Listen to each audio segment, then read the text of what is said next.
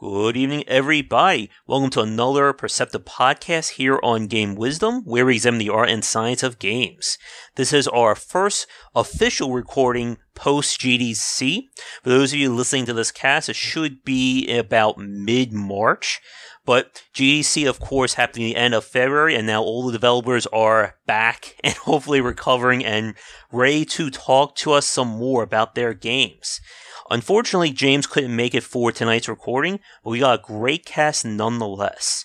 We're going to be catching up with Yacht Club games, and of course their big hit Shovel Knight, which at the time of this recording is currently available on Nintendo Switch, and they are working on getting the next expansion out for PC and other builds at the moment. We're also going to be talking about the recent topic on quote-unquote modern retro design, or making games with either older design or older aesthetics in the modern market. But let's get things going, and let me welcome our guest for tonight. For older fans of Game Wisdom, you should certainly remember him. I think the last time we spoke may have been like 2-3 years ago on one of our Perceptive roundtables.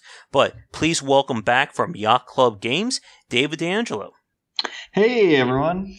Hey, David, it's great to have you back on. We were just talking before this cast that it feels like it's been like a decade since we last spoke, because time, again, doesn't exist for us anymore. Nope. I've been working on Shovel Knight for at least 100 years. So. Yes, and I've been doing Game Wisdom now for about probably that same time. So, I guess to start with, how are you doing, David? I know, did you go to GDC this year? I didn't. I was stuck here trying to get Shovel Knight out the door and the new content Specter of Torment on as many consoles as we could during that week. And just making sure the Switch version went through smoothly. So I was stuck working. Yeah, I know the feeling. I didn't make it out to GC this year, so fingers crossed I'll be able to make it out for next. And as I said before the cast, I definitely want to give a shout out to you and the rest of Yacht Club Games. I said this, I think, the last time you were on, but definitely congratulations on the success of Shovel Knight, especially with the Specter Knight expansion and getting the game on the Nintendo Switch as a launch title. Yeah, thank you. So I guess one quick question about that, since you're our first developer on who's had a chance to work with the Switch, what did you think about porting Shovel Knight to Nintendo Switch? What did you think of the platform? It's great. I would say it was one of the easiest Nintendo platforms we've ever had the experience of porting to. Especially early on. Usually early on, they're really tough to use states. It could be anything from a motherboard that's sitting on your desk to a fully fleshed machine. And I would say the Switch was really well put together, and really surprised us how easy it was to develop for it. Cool. I'm hoping at some point in the future to get my hands on a Switch myself, but we shall see.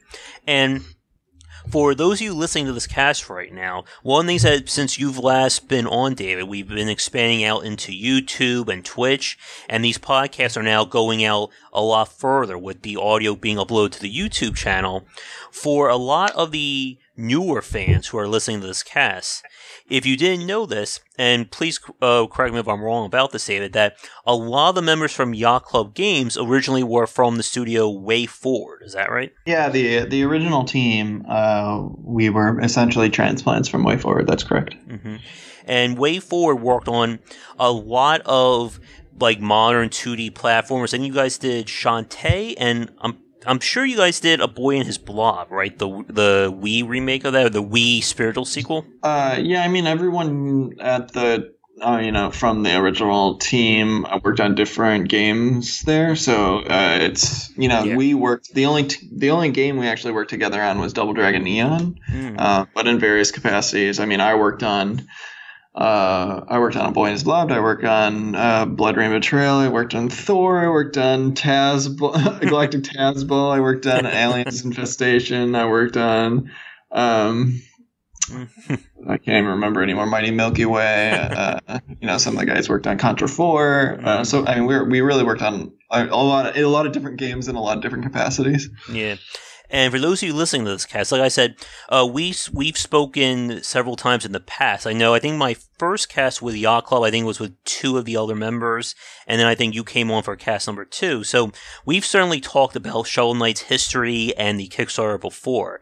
And if I can find links to those podcasts, they will be in the notes below.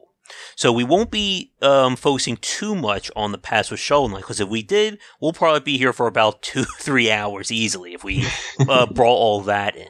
So, I guess to get the ball rolling for tonight, David, my first, actual question regarding what's been going on is, for the folks listening, how are things going with the Specter Knight expansion right now?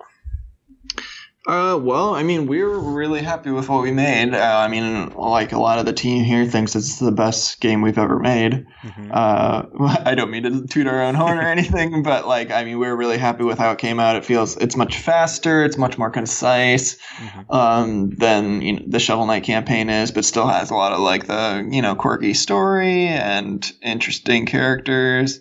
And the mobility is really interesting and fresh and new and something you haven't seen before, I think. In terms of, but getting the messaging out there, I would say is what we're struggling with a lot right now. I would say a lot of people don't know it's out on Switch, or they just don't know, it's really a full new game. I mean, we've been describing it a lot it's maybe our Majora's Mask to Ocarina of Time. It's really that level of new and different.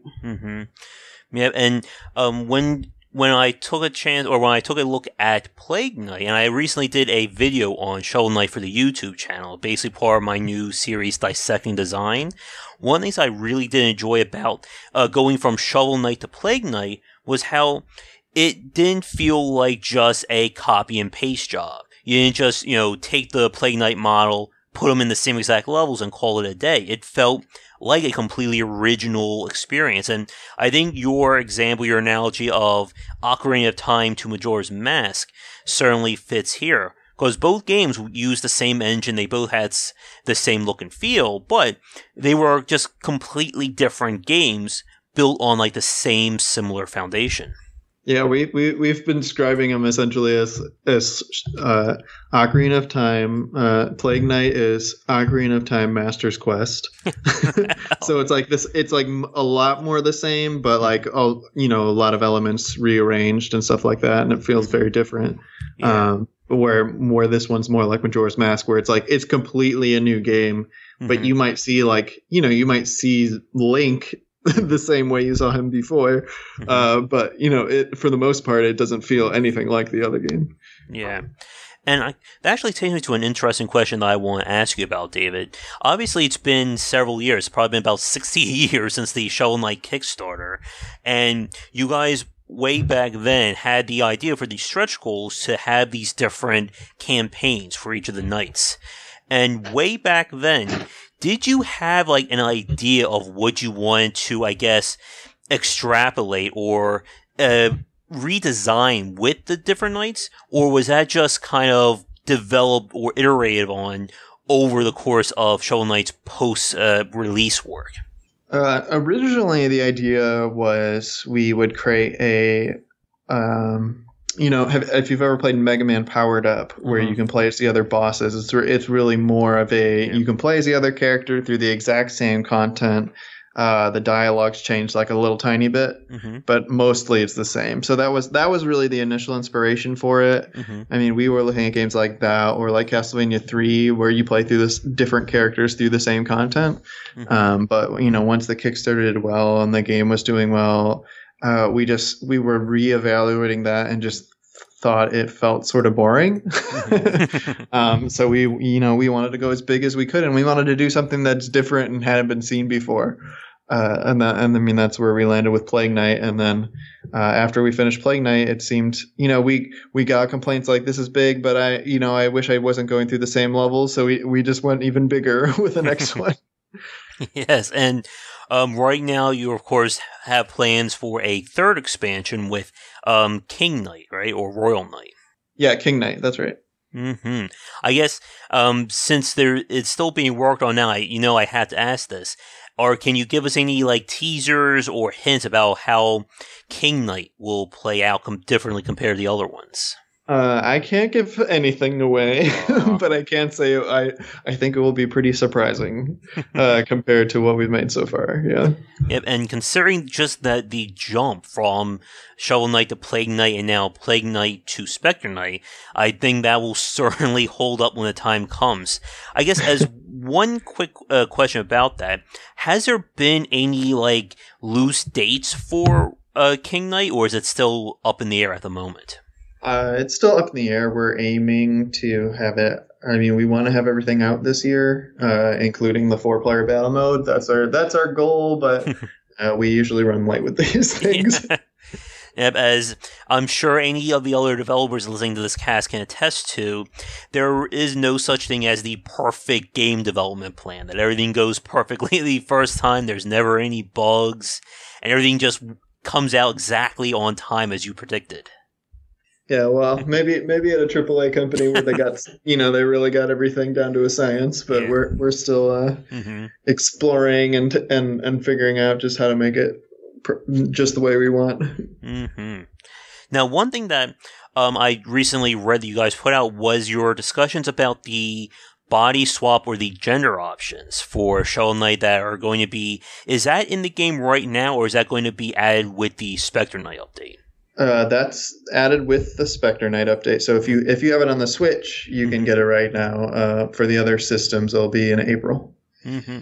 And you did, I think you put up a piece about, or I saw a Polygon article about how you guys approach, I guess, redesigning all the different characters in terms of male and female variants. And if you wouldn't mind, David, for people listening to the cast who may have missed that article, what is the body swap update going to be about? So the body swap mode is based on one of our stretch goals that we had called gender swap, which might give you a better idea, but we renamed it body swap. So essentially, in the original Shovel Knight campaign, Shovel of Hope, you can change individually each character's body type and their text type. So if you wanted to have Shovel Knight appear female in a female body type and speak in a female voice, or if you wanted her to speak in a male voice with a female body, or a male body with a female voice, you could do that. And you can do that for all the main Order of No Quarter Knights: Black Knight, Enchantress, and Shield Knight. Mm-hmm. Cool. And from from the article, you guys definitely put a lot of thought into how you wanted the different genders to look. It's not as simple as just the age-old example of just adding, quote-unquote, the boob plate to a character. No, definitely. I mean, it took a lot, just as when we created the original characters, we had to put just as much thought and time into creating those characters, but we had the additional restrictions of building upon this existing character, trying to figure out what that meant in terms of the gender spectrum, and making them work in terms of the gameplay too, because they have to make not only do we have to make new designs, but we have to make designs that work 100% with the existing gameplay, making sure that all the hitboxes are the same, that the collision lines up. So it was pretty complicated process, but it was a lot of fun. Mm-hmm. And I would love to talk more about that. That could certainly fill its own cast, especially in today's market, as there have been more discussions regarding inclusivity when it comes to video games and game characters. Yeah, I mean that's definitely a big topic. Yeah. And I'm sure we start talking about that again. That's another hour onto this cast. Yeah, and for sure. So as you just said, David, the body swap upgrade that is currently in the Switch version, that will be due out with Specter Knight. So obviously, I'm sure most of the people listening to this cast are probably on the PC side of things, so they haven't had a chance to look at Specter Knight. So I guess my first question, regarding that is, or if you can talk about now, what have you guys done, or if you can even just tease it, what makes Specter Knight different from Plague Knight and Shovel Knight? So Specter Knight really, I mean, if you played Plague Knight, you can see that it's it's a new story. It's Plague Knight going through Shovel Knight stages with some additions, some changes, and a couple new boss fights. Specter Knight really is a whole new game. All the bosses have been redone. They have new attacks. All the music is new. All the level designs are new. I mean, you're going through the same theme stages, but they have new background art. They have every screen has been redesigned. You go through a different town or village, whatever you want to call it. You get new weapons. You get new armors. You meet totally brand new characters. I mean, it's really like it's as close to a sequel you could have, and I would say in the NES days it probably would have been a sequel if you think about like one of those weird sequels that were like, oh, this is nothing like the first game. That's sort of what Shovel Knight is, or sorry, what Specter of Torment is like. But the cool thing about Specter Knight himself, he's very ninja-like in his design, so he latches onto walls and climbs up them and then can jump off them. And he also has his signature move is a dash slash. So when he's in the air and he's near an enemy, he will automatically target that enemy. And then if you hit the attack button, you'll slash towards them and fly across the screen, which is really a lot of fun. Cool. And one of the things, again, like going back to how you guys have really evolved this kind of game design over Shovel Knight to Plague to Spectre and again to King Knight, is this idea that in the first Shovel Knight, the mechanics and such were heavily influenced by retro games. I mean, I think I did in one of my videos when I talked about Shovel Knight, I was talking about, this is from DuckTales, or this section reminds me of Mega Man, or this is kind of like enemies from Castlevania and stuff like that. Well, then when we get to Plague Knight, it feels almost like an entirely original game. Like, I couldn't really piece together like any retro games that did something similar to what you guys did with Plague Knight. And it sounds like you're doing similar things with Spectre and then going forward with King Knight. Yeah, I mean, I think that's true. Like, in all our game design, I think we're looking at the entire, and composite of all game history. I mean, you can say there's a lot of NES design in everything. I mean, if you even Plague Knight, like if you look at something like Rocket Knight, I mean, that's like, it's very much like bouncing off the walls and going crazy and trying to like wrangle a sort of like wild mobility into a 2D platformer, right? I would say that's like very similar to Plague Knight. I would say Specter Knight is really I mean, he's still, it's not very similar to Batman NES, but in Batman NES, you latch onto the walls and jump off, and that's a really key part of the gameplay. Or Ninja Gaiden, having these quick, very quick, short slashes, and being able to climb walls again. I mean, it's like the same. We're definitely getting inspirations from those games, and we're always thinking about how to twist it or what we can take away from it. I would say, a big part of the mobility actually was 3D Ninja Gaiden for Shovel Knight. That was like the initial inspiration for how to make it cool. Like we were looking at moves like the flying swallow or just the way his wall climb mechanics work in the 3D Ninja Gaidens. Cool. And it's even more amazing by the obvious fact that Shovel Knight is this 2D game again. It looks like something, that someone found on the NES, like a never released NES game. But that kind of limitation does give some major advantages and disadvantages when you're trying to add in these new designs. Obviously, you are limited, which means that you have a pretty good idea of what you can and can't do with it. But at the same time, when you're basically working without a guide, it becomes that much more challenging to say, how do we create this brand new mechanic and fit it into this world that we've already created? Yeah, I mean, it's definitely been a tricky process to take a game that was, Shovel Knight is the core and take that kind of level structure and design and add new characters and mobility and story to it. But I think that territory probably comes with making any sequel to a game. And that's kind of interesting. You mentioned this a few minutes ago, David, regarding kind of the challenge you guys have been having with, I guess, branding these updates to Shovel Knight.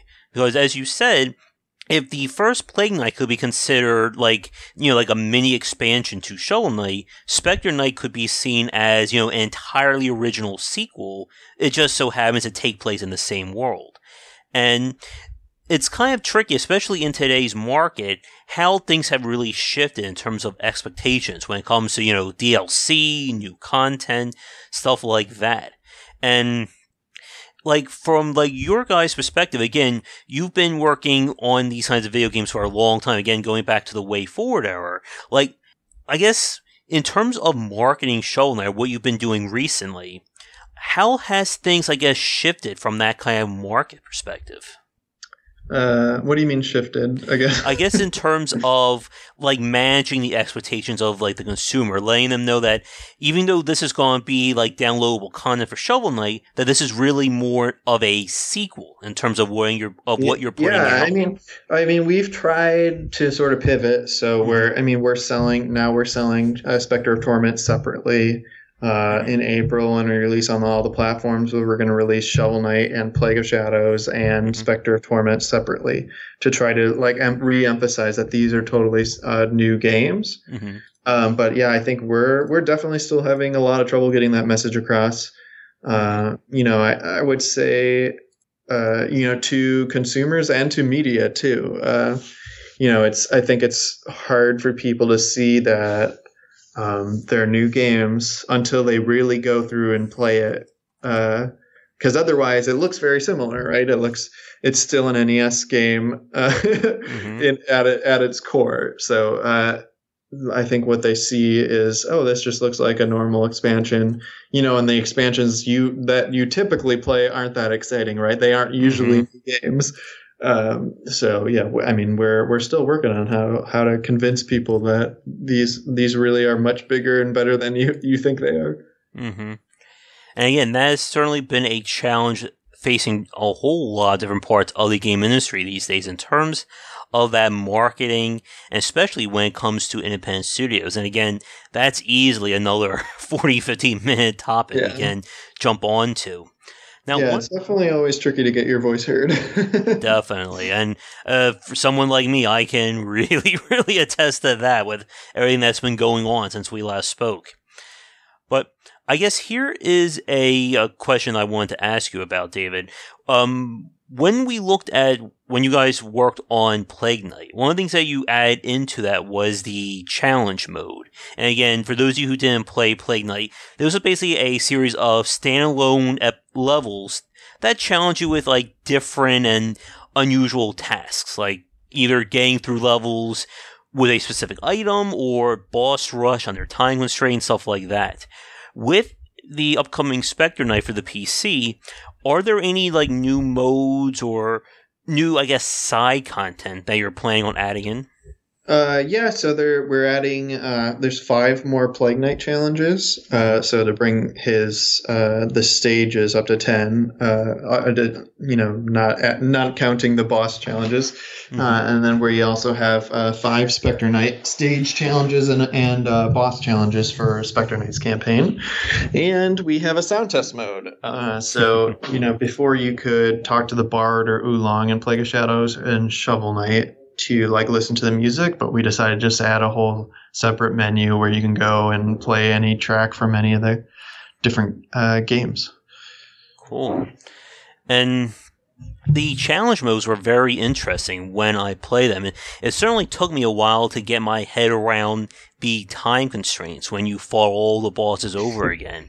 I guess since I don't think we spoke I think we spoke before Plague Knight was released.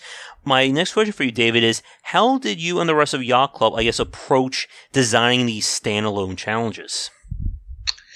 For the bosses, it was really how can we create a scenario that makes it interesting for you? Either we put a weapon in your hand that you didn't think about how it could be useful, or, we make you do it with low health just so you're really pushing yourself. That kind of thing, just trying to make you rethink about those battles. And for the stages, it was really, it was just our opportunity to just go a little tougher on you. Because, in the game, we try to keep it pretty light and easy, and at least not in terms of I'm doing this over and over and over again. And since we, since you have that retry button in challenge mode, we can sort of push the limits a little bit more. And just because it's a little more bite-sized, right? Yeah. Definitely. I think there were a few that drove me crazy when I played. I mean, there's one that you had to avoid damage for 60 seconds. I think that one was, oh my god, I was pulling my hair out a few times with that one. I'm sorry. But no, it was very interesting, and it's a great way of expanding the game without, of course, having to completely add in new levels or new stuff along those lines. Yeah, I mean, the fun thing about challenge mode is we can do discrete, puzzles or combat challenge scenarios, that kind of thing, and not have to worry about connecting it to this whole huge piece. And that's really a lot of the challenge with the level design is, you have this, designing a screen on its own can be actually a lot easier than designing a screen as part of a part of a 32 screen stage, as part of a 12's course, thing. You don't have to think about all those things when you're just doing a tiny challenge. Well, I think with that, we can probably move on to our second big topic, which is talking more about modern retro design. But I have one more, Shovel Knight related question for you, David. And I'm not sure if you've thought about this one yet. So this could either be a really short or really long answer. But here we go. Obviously, as we've said, Specter Knight's going to be due out for the other platforms in April. And you're hoping to have King Knight and the 4-player mode done by the end of the year. And my question for you is, have you guys thought about, what's next for Yacht Club? Do you think you'll stick with, Shovel Knight, will we see a Shovel Knight 2? Or have you thought about something, completely, entirely different, going forward once this is all wrapped up? We've thought about it all, I would say. There's definitely nothing off the table. We really want to continue the Shovel Knight series. We're very attached to it. We built it. We wanted it to be a game that was a franchise, not just a one game standoff. We'd love to make that. I think the team might be a little burned out on Shovel Knight at this point because we've been making it for 4 years now. So I wouldn't be surprised if the next project we went to wasn't that. But who knows? We'll see. We are hoping to begin a new game very soon. So we'll see what takes hold. Yeah. And as a side question from that, do you see your team still working with this with again the pixel style graphics going forward, or do you think that will kind of stay with Shovel Knight and you'll experiment with something else with whatever your next project may be? I think we want to go all over the map. So I think we would want to make, I think the team is really dying to make a 3D game. So I think that's one of the things we're trying to aim towards. And at the same time, we really do like making, pixel art style games because it just affords you so much ability to make rapid gameplay and really pack it in. And we really enjoy that development style. So I can see us doing that again for sure. Cool. All right, so I think with that, we'll move on to our final topic for tonight. And for those of you listening, we're going to try to keep this at an hour. Again, the last time I think David and I spoke, we hit maybe 2.5 hours. So since then, we've gotten at least a little bit better with keeping to a schedule. But again, you never know. And especially with this next topic, we'll kind of see how long we can talk about it. But our topic is going to be this, as I said at the start, this quote-unquote modern retro movement we've been seeing. Now, you guys released Shovel Knight, I believe that was in 2014, is that right? I'm sorry, what in 2014? Did you release Shovel Knight in 2014? Was that the original release? Yeah, that's right. June of 2014 was when it first came out. All those decades ago for us right now. And of course, you guys did the Kickstarter for, I think, a year or two before then. And as we've seen, especially over the last 4 or 5 years, that this idea of, as I said, modern retro, designing games either looking like classic SNES titles or featuring classic designs, either elevated or original, but still in that same theme, have certainly grown in popularity. For my own experience, I've been playing games like Alwa's Awakening, Odalus the Dark Hole. As I said before, the cast Axiom Verge is another good one, and I'm sure there are plenty more of those out there. And that kind of design sensibility it fascinates me in terms of trying to balance the old with the new. And one of the reasons why I wanted to talk to you again, David, obviously with Shovel Knight, is the fact that you guys have certainly been working on that balance between trying to make a game that looks and feels like something out of the NES era without all the annoyances or the things that drove people crazy back in the day. So, I guess to get the ball rolling for this part of our cast, my first question for you is, again, you guys have certainly had experience with 2D design and 2D philosophy. How did you approach, I guess, Shovel Knight from a design point of view?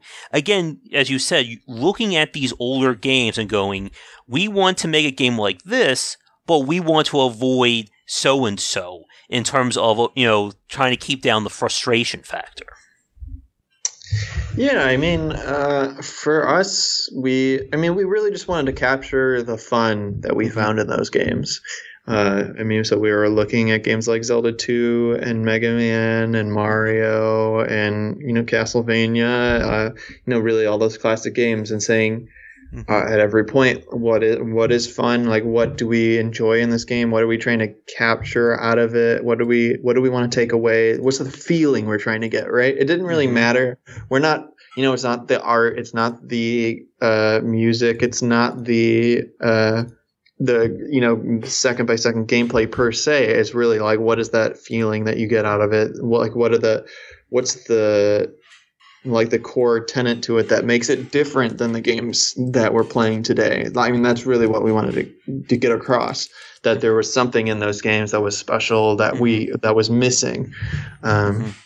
So that's what we're going over. And then, from there, it was just making the best game we could using all the knowledge we could, right? It didn't really matter if if it was a modern game like Dark Souls that we were looking at, or if it was an old game like Zelda 2, we wanted to go after the best idea and get that in the game. Yeah.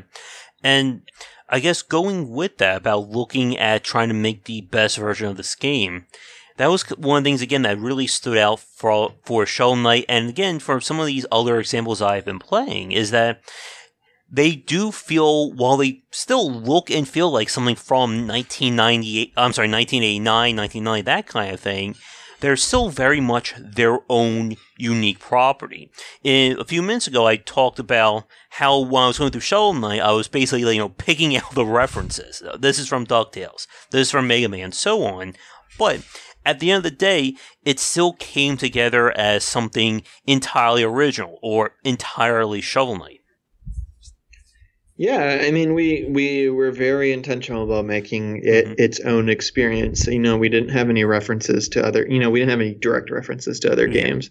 We didn't quote, take this sword, or, what does he say? I forgot what he says now. It's okay, go alone or whatever at the top, the beginning of Zelda. We didn't have any direct quotes. We didn't have any direct gameplay or just ideas that we took. We tried to be very specific. That and only doing things that made sense for the game we were making, right? So there's a down thrust in Shovel Knight, which is inspired from the Zelda 2 down thrust, but they work nothing like each other. The Zelda 2 one isn't really used for mobility at all. It's like strictly combat, right? And we actually landed in a place that was somewhat similar to DuckTales, but still is very far, right? And DuckTales, you can bounce off anything. There's not really, you can stop your bounce at any time. And we created a Mega Man like stage structure, but at the same time, you don't really explore that much in Mega Man, at least the classic series. You don't we didn't do things like, you get the weapon at the end of the stage. Like, we tried to stay away from those hallmarks and make it be its own experience through and through, because in the end, that's what we think makes a good franchise and what makes a good game. Definitely. And one thing that I was curious about, like talking about these kinds of modern retro games, is kind of how the audience has taken to them. as we've seen over the last few years, this kind of market for these games that look and feel like older titles has certainly grown. And I'm just wondering if you guys have had a chance to talk to your audience or looked at like the numbers, like in terms of like the market who's been enjoying Shovel Knight, has it been like more like younger gamers, people who didn't grow up with these older titles? Or have you gotten a lot of support from older fans? People like me who grew up with games like Castlevania, Mega Man, etc. I don't know. We don't really get numbers on that kind of thing. We don't have breakdowns from the online sellers that tells us 50% of your audience is under 10 or anything like that. I mean, the best feedback we get is usually at conventions, and I would say that the Spectrum at conventions is all over the place. But in general, conventions are attended by 20 to 30-year-olds or so. So yeah, I would guess that it leans towards being older, just because that makes sense. The people with wallets that are purchasing what they want. But I think in general, it doesn't seem like it's that limited to that audience. Mm-hmm.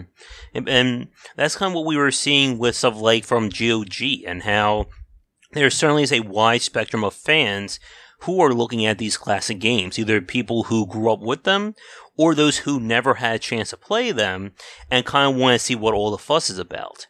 And as you said with Shovel Knight, while it does look like an older game, it definitely features a lot of inspiration from modern titles. Again, there's no live systems, there's no password, stuff like that. It's just a really good game that stands on its own. But again, it just so happens to look like something that we could have played back in the NES era. Yeah, I mean, we were making we wanted to make a modern game, but something that made it clear that if you like Shovel Knight, here's the kind of games that you should look to next. If we made it look gorgeous, beautiful, totally modern art, you might not realize that this came from, the history of this game came from these old titles. And that's, I mean, when a 10-year-old comes and plays our game, it's very exciting to us that we can say, oh, you should try out Mega Man after this, because you'll like it, because you like this game. So that they're very similar in some regards, and you'll be able to make that connection. Whereas, they might have jumped into a Mega Man before they played Shovel Knight, and it just didn't work for them, right? Because they didn't have the things you need to realize what that game is fun, because you're too used to modern conventions, right? Yeah, and that's a really good point there, David, about kind of like modern conventions versus the older ones. And when we look at this kind of modern retro genre, you can see a very wide berth in terms of how they present challenge and difficulty. I just remember another one I recently played, Cursed Castelia, which was kind of like a ghouls and ghosts spiritual successor. And as you said, these games have their own unique quirks to it. Like, for instance, with Curse, there is a live system. You can run out of lives and get to a continue screen. While something like Alwa's Awakening, you die anywhere, you're back at wherever you last saved. There's no lives, there's no checkpoint, that kind of thing. Right. And it's always a challenge, I think, with balancing, these older and modern conventions. As you said with Shovel Knight, it could have been very easy to throw in a live system and say you run out of lives in level, you go back to the start. But that would again be looking more towards older conventions instead of the modern ones. Yeah, I don't know if I necessarily agree with that. I mean, I think at least based on for lives, I don't think lives is an older convention I guess for sure. But I don't know. There's a extent to which we chose that we didn't choose lives because it was an old convention. I mean, we didn't choose to not include it. I mean, we didn't include lives because it didn't make sense with the gameplay we were creating. But I think we could make a game with lives and show how it could work in a modern context too, if we really wanted to. Yeah. And that would be very interesting. Again, we're certainly seeing a lot of developers today look to the past in terms of either elevating older designs or trying to figure out a new way or a new interpretation of these older systems. Yeah, I think that's really cool too.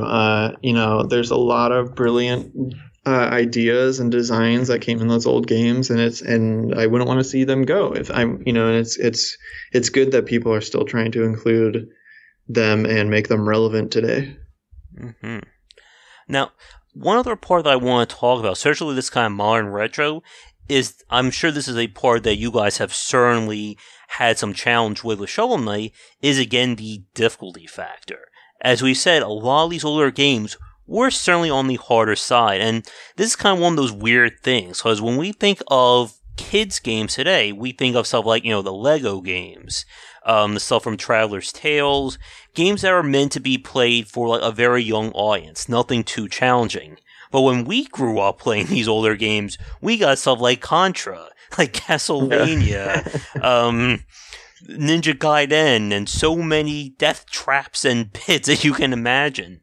Yeah. So when you're trying to design a game like that, and again, going back to this balance of old and new, how did you guys approach things from a difficulty point of view? Because playing through Shovel Knight, for the most part, it felt like a very progressively growing difficulty curve. Like, nothing seemed like one part was just like all of a sudden like a brick wall of difficulty, and then you get to the end, you certainly face some very interesting challenges. Yeah, I mean, that was definitely the bane of our existence, and still is to this day. Making a game that is can appeal to as many players as possible, whether you're jumping into it for the first time or you're an experienced person, is really, really hard to do. And for us, it's really hard to see because we're, incredibly good at our games, not to brag. But, when you play it every day, you get really good at it, and you get sort of blinded to the ways that it is difficult. Mm-hmm. So I mean, a lot of our design decisions just came around trying to provide options to the player. So if you're, if you get hit a lot, then you have the phase locket to help you avoid damage. If you're scared to run up to enemies, then you have the flare wand to attack from afar. If you find the game way too easy, you can break the checkpoints. If you find the game way too hard, you can add a cheat code that makes you invulnerable and jump really high. So we tried to add as many avenues for anyone to get into the game as possible while still having the same core experience. Mm-hmm. And again, it's always about trying to figure out just exactly the skill level of the people that are going to play your game. As you said a few minutes ago, that was like a very nice thing about, like, you have like 10-year-olds playing Shovel Knight for the first time who are enjoying this, who have never touched like Castlevania or the original Mario. They've never had to go through something like Castlevania 3 with all those crazy jumps and stuff like that. Yeah, I mean, a player might be going into it only have been playing Wii games, right? They might be used to motion controls only. They might have never picked up a controller before, and so thinking through all of that, how to teach those players, how to not handhold the people that are experienced, is definitely a tricky balance. Yep, definitely.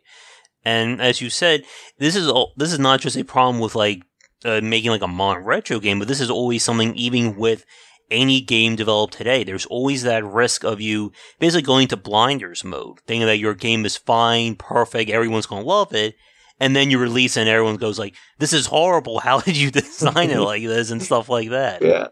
Yeah, we do a lot of playtesting with friends and outsiders as much as possible to just to keep that experience fresh in our minds, that what it's like to play it for the first time. Mm-hmm. Yep, and it's always interesting, again, like trying to build these games up along that lines when you're trying to design something for someone who has never touched these games while still providing challenge, again, for people like us who grew up playing these games or at least have that background in video games to say, the first level Shovel Knight, yeah, I can get through this no problem. Why is this in there? I can just beat this with my eyes closed, kind of thing. Yeah. I mean, it's where even if we make it easy, it's there's still ways to make it interesting, right? Yes. And that's always what we're pushing towards. Mm-hmm. And with a game like Shovel Knight, again, with this modern retro movement, we can really see how developers such as yourself are trying or succeeding in taking these things further than they were back in the day. As I said a few minutes ago with the example of Axiom Verge, yes, it looks like a game, it does look like a Metroid-style game, but when you start digging into it, it is entirely original in its design and what they wanted to develop in terms of storytelling. Yeah.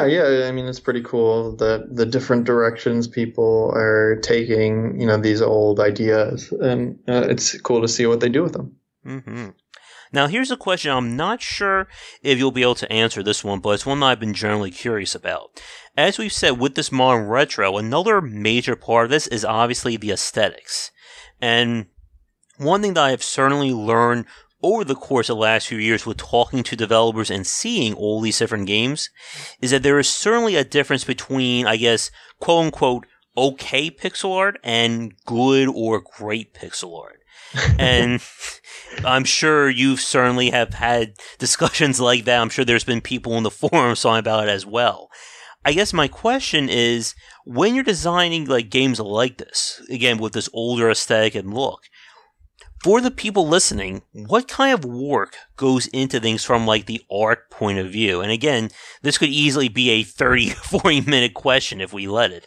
Yeah, I mean, from our point of view, we develop it the same way. So, when we design anything that goes into the game, any art endeavor, it first gets a piece of concept art made, whether that's a tiny sketch or it's a full fleshed out drawing of any character or any environment. Then we go to in the next stage, which is taking that concept to more of an illustration.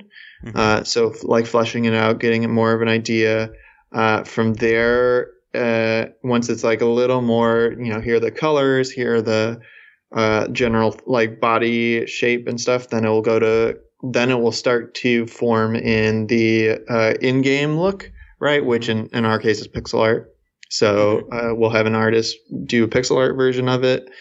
And then, based on, changes that might have been made for the pixel art, or adjustments, or figuring, maybe in drawing it for the pixel art and trying to adapt it for the game purpose, you realize, oh, he really needs a gun on his shoulder or whatever.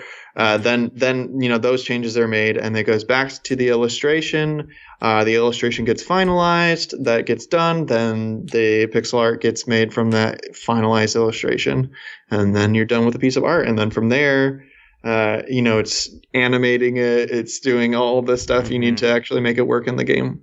And I mean, that process is the same as when we'd make a very fancy piece of art that goes in the game, or, if we had HD art or if we had pixel art. Yeah. And I would say like the big differences with pixel art is, you have to do a lot of work to make sure it's extremely readable. It's usually, it's a big challenge because you're working with so few colors and so few pixels that you need to make it the silhouette stand out and make it pop out from the background, and make it clear like what is damageable, what is not damageable, where the different like attacks might come from. There's a lot that goes into just making it readable. I mean, you can even with the best pixel art, there's a lot of, like Agamemnon from, is that how you say it? From like Link to the Past is like a classic example of like people don't know where his face is on the sprite, because it's just hard to tell. Because you can, if you look at it, there's like two ways to see it, and that happens with a lot of the best pixel art, and so just trying to eliminate those kind of factors is a big challenge. Definitely, and I can certainly attest to that one about being able to actually see your character on the screen, because especially with a lot of games I've seen over the last few years, there have been plenty of examples of the character just blending so well in the background that it becomes almost impossible to keep your focus on them. And I've had those games where I'm getting hit by things. I'm like, why am I getting hit? And I'm like, wait, where's my character? Like, there's so much stuff happening on the screen that it just, disappears into the chaos of what's going on. Yeah, it's definitely it's a big problem in games in general, just to separate out those elements so it's all understandable. Now, one other part about modern retro, or even just retro game design that I want to touch on, is kind of like the difference in terms of enemy behavior. One of the things that we've seen, especially with a lot of modern games, is you have an AI that can usually adapt or have like different patterns or be able to challenge the player by not presenting the same thing each time. But when we look at a lot of older games, they are very much built on pattern recognition. Or you know that if the enemy lifts his arms up, he'll perform this attack. If he does 2 jumps over you, he'll perform this attack. And it's kind of like one of like those big divides between older and more modern designs in terms of presenting these effective challenges. Now, with Shovel Knight, I guess, how did you guys go about, designing the bosses in a way to challenge the player without it being like, completely over the top, like trying to beat Mega Man without using any of like the special weapon weaknesses kind of thing? Yeah, I mean, with our boss designs, we sort of try to do a mix. So, we built them with patterns, with specific patterns in mind often, but we tried to make those patterns be looser or more random, or choose in the patterns in a way that make them less clear what the patterns are. So if you look at someone like Plague Knight's boss fight, he's extremely patterned, even though he gives the illusion that he's not. So he always does 1, 2, or 3 jumps, and then he throws the bomb, and he always throws the bomb right at your feet every single time. And that's it. But, because we lay him out in a pattern that the number of times he jumps is random, and that there are blocks that he's destroying under you, and that and then he's throwing the bomb at you, right? So you are controlling the randomness by where you're moving, that it feels very chaotic and messy. And the collision is going to be different every time you fight him, depending on where you're standing and where he's throwing those bombs. So it was like, to us, it was a lot of how do we integrate both the best of both worlds in that manner. And I would say sometimes we're extremely patterned. Like if you think of something like the beginning of Polar Knight or Enchantress's fight, they often begin with very, very patterned attacks, and that way we can teach you. Oh, when Polar Knight throws a snowball, I can bounce off the snowball, and that makes it easier, right? Once you learn that element, then we go to the more chaotic stuff afterwards. Definitely. And keeping with that in terms of teaching the player, we've talked about this multiple times on the cast. I may post about this, that kind of organic tutorial design, or you're teaching the player through playing the game, as opposed to the old ways, or what we see in modern games with everything just stops for a tutorial. You're walking around, all of a sudden you'll get a dialogue box pops up that tells you exactly what to do. And one of the things about a lot of old school design, especially with this modern retro movement, has been figuring out how to integrate the tutorial or the learning part of the game into the level design. And with Shovel Knight, I think you guys did a really good job on that front in terms of presenting things in a way that first you get the basic, then you get the advanced, and then you get, the expert, navigate through a death trap using this item or system.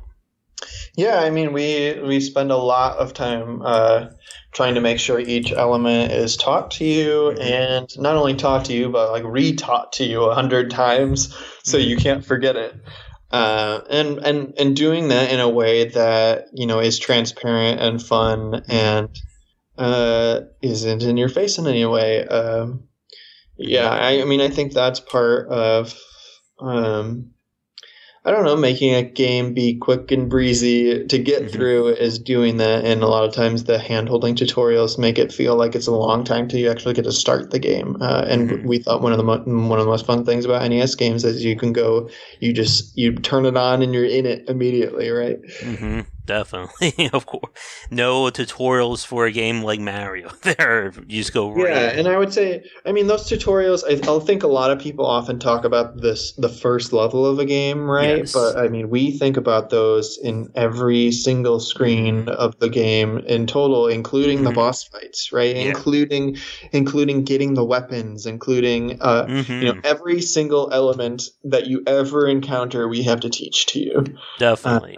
In a way that's like safe and like and lets you learn it and hopefully is fun. Yep, and I think we just said there was a good case in point with the items. Every item in Shovel Knight has its own little section that you get the item, and then you have to use that item to basically get yourself out of that section. And that's a good way, again, of teaching the player organically, okay, here's the item. Here's what it does. Here's what you can use it for, and now go. And then when you get later into the game, there's those advanced challenges. I think there's like those bonus, those side content areas where now you have to master the phase locket or master. I think was it the knuckle dusters, the dust knuckles, yeah, dust knuckles, yeah.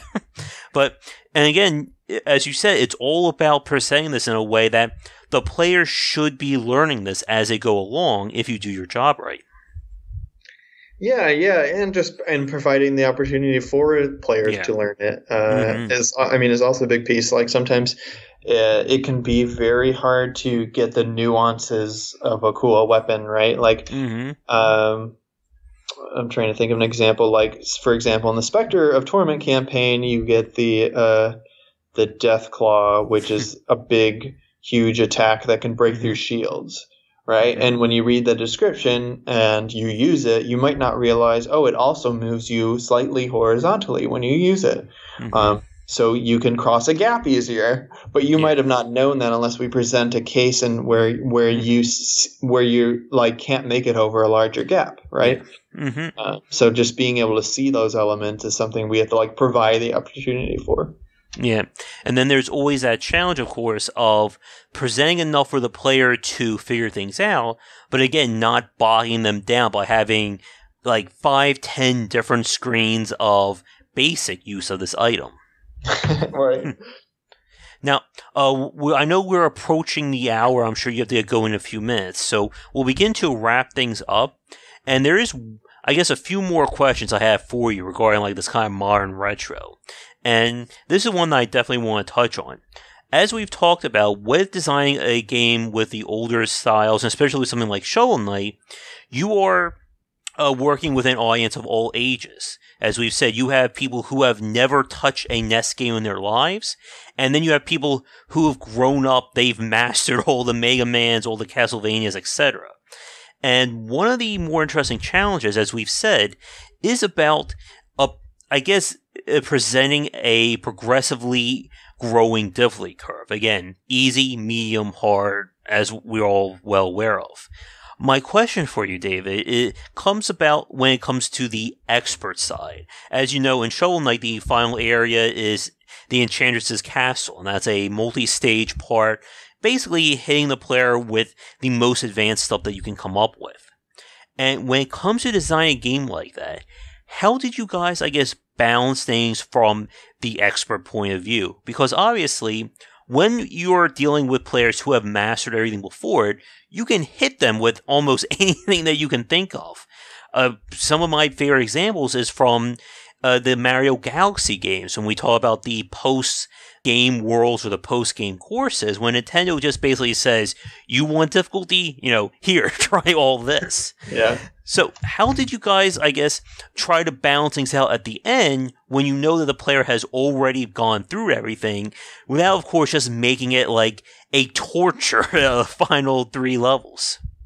Yeah, part of it is, keeping a solid ramp up, right? Even for all players. So, you start off and it's pretty easy, and by the end it's very hard, right? Mm-hmm. And in between it's a solid increase to that point. That was a big component of it. I would say another component is that it gets harder, but you have more options to make it easier, right? You have more weapons, you have more armors. You find the flaws in your own playing, and you're able to make up for them. and then past that, it's we provide if it's always too easy, right? Then you can go into New Game Plus and you can try that out, or you can try challenge stages.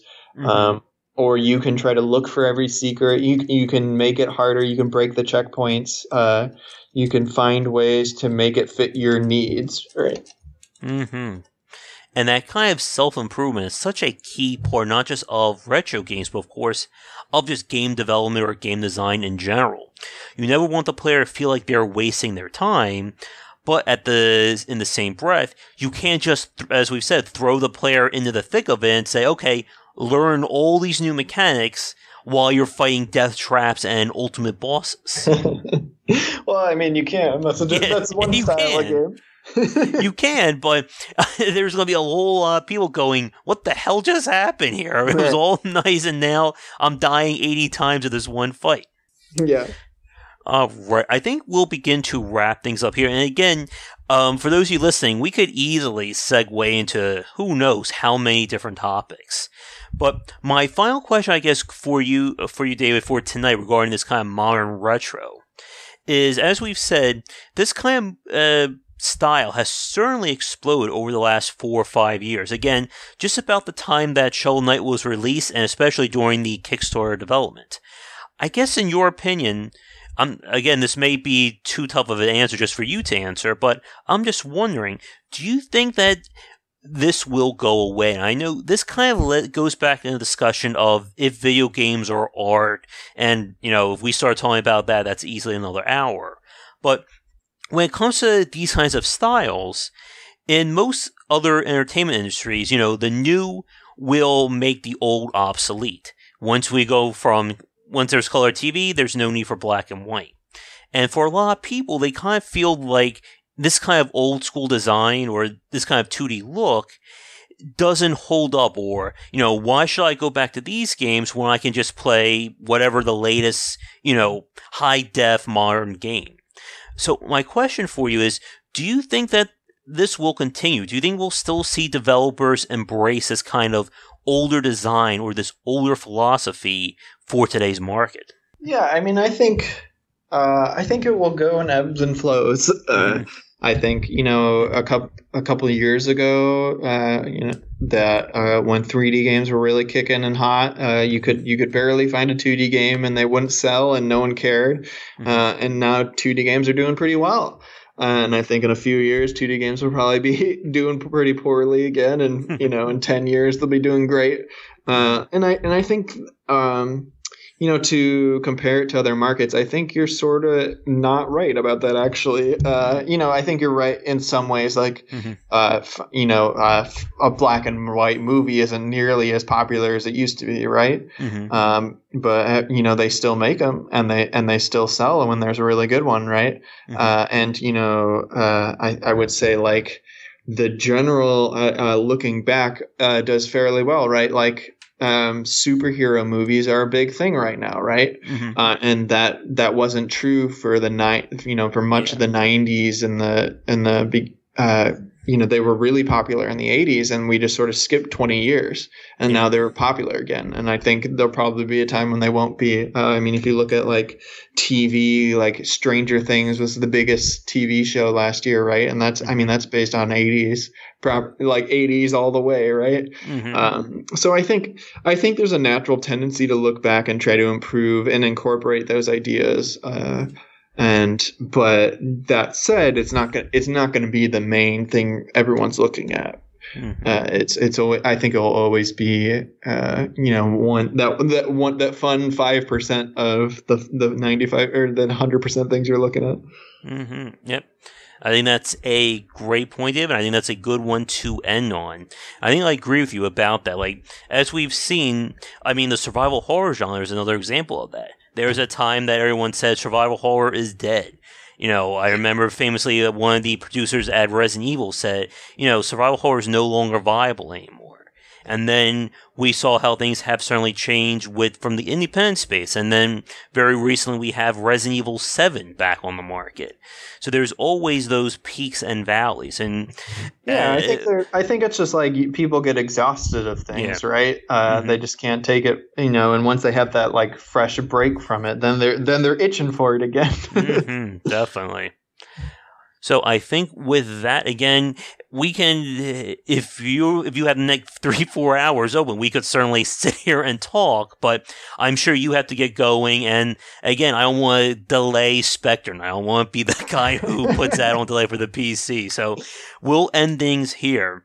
To wrap things up, I guess, for tonight then, just to reiterate for the folks listening, when is Specter Knight's campaign going to be out for like the PC or off of the Switch? Nintendo Switch is out now, but the rest of the platforms, PC, Xbox One, PS3, PS4, Vita, 3DS, Wii U, Amazon Fire, some other ones I probably forgot, we're aiming for early April. That's our goal. We're going through the submission process with all our partners right now, and we're squashing bugs and trying to make them perfect. So, look forward to those coming soon. Cool. And talking about the bug squashing and the cross-platforming, this is just a quick tangent, but it's something I was just curious about. When you're porting, when you're doing the porting of Shovel Knight to the other platforms, is Yacht Club basically handling all that in-house, or is that being done like through third-party studios? So I know some developers sometimes outsource cross-platform work. So we've done a little bit of outsourcing with people we know, like just contractors really. But I would say for the most part, it's almost all done in-house. Cool. All right. And then my last question is one that I need to ask as an Amiibo fan. Are we going to see any more, I guess, Shovel Knight related Amiibos going forward? Oh, I don't know. Maybe it's possible. There's definitely more Amiibo content in this, in the new update. So look forward to that. Yeah, I need to get a Shovel Knight for my collection because I have all the Nintendo characters staring at me, and I'm sure Shovel Knight would fit right alongside. No, you definitely got to get a Shovel Knight. Yeah. All right. So I think with that, we will wrap things up. Again, David, it has been a pleasure hanging out with you. Hopefully, it won't be 60 years until we talk again next. All right. Thanks for having me. No problem. And again, definitely congratulations to you and the rest of Yacht Club with Shovel Knight's success. Like I said, I can't wait to play Specter Knight, and whatever you guys come up with next, I'm sure I will be chomping at the bit to check out. Oh, thank you. We hope everyone enjoys Spectre Torment. Awesome.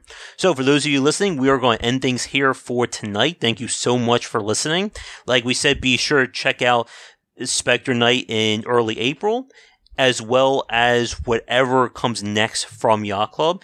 As we were talking about, the next expansion will be the King Knight one, which at this point will hopefully be out by the end of 2017.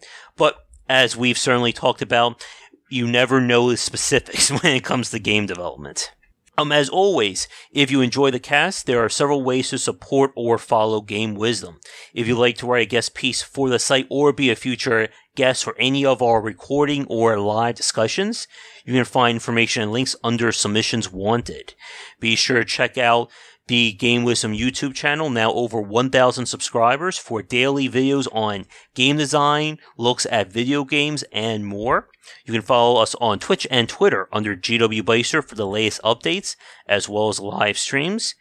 And last but not least, be sure to check us out on Patreon under Game Wisdom or GW Beiser. Your donations can help us keep going and growing, and as we hit our goals, it will mean unlocking more content for everyone to enjoy. So again, David, thank you so much for coming on for tonight. And like I said, I'll be looking forward to Specter Knight, and hopefully we can talk again real soon. Sounds great. All right. So with that said, once again, thank you for listening to this week's cast. Have a great rest of the week, and we will talk to you again next time. Take care.